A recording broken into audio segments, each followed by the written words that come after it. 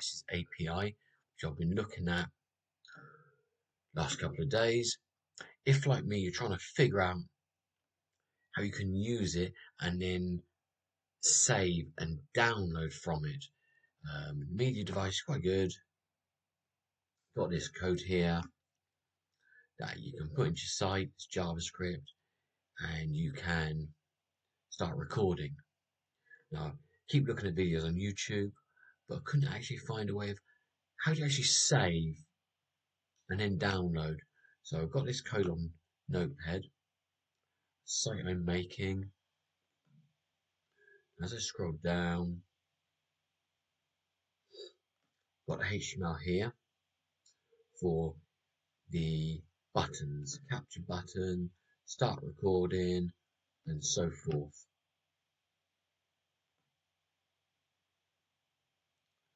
So a bit further down the bottom of the page, I've got the attachments there, window on load, document.getElement. So that's what's attachment to the HTML, and it's recorded in blobs, chunks. And it's recording, streaming. Then there's all the JavaScript from this page. Capture, on click, and so forth, async. I'm going to leave this on my blog. Whoever wants it, it'll just be easier to do that. What I'm trying to show you is how it's actually saved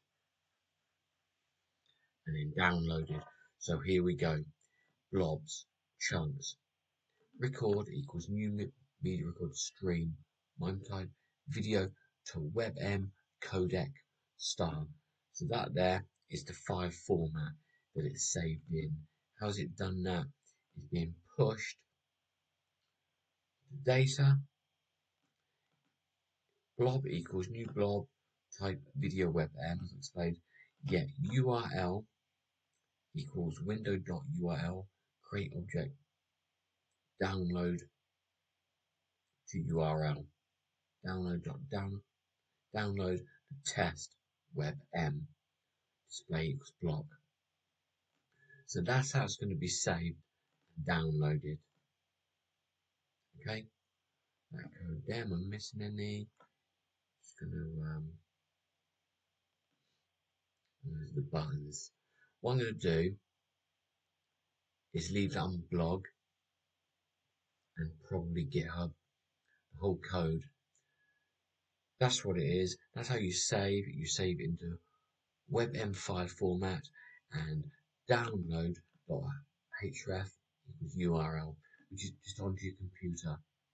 So let's take a look at that.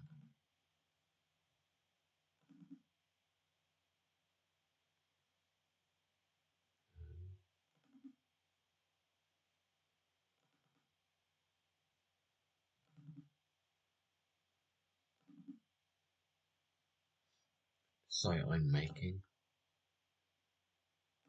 So capture. Start recording. I'll be recording that through the API. Stop capture. And there's a download button here. Click on that. And then there it's downloaded. Downloaded to a WebM file format. That's the code you need. And that's how you can save from the media devices screen API. I'm going to leave that code on my blog. Got frustrating on YouTube. I couldn't find anything with that on. So I'll leave that there.